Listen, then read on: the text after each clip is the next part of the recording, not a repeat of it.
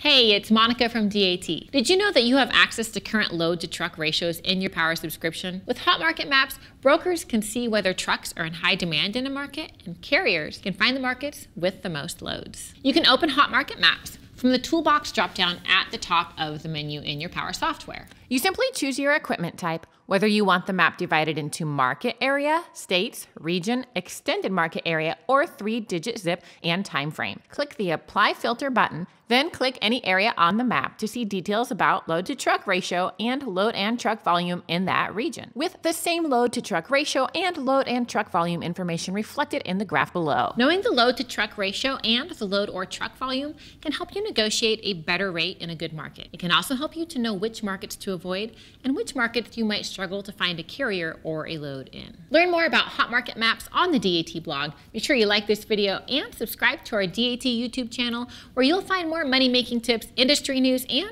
real advice from real truckers.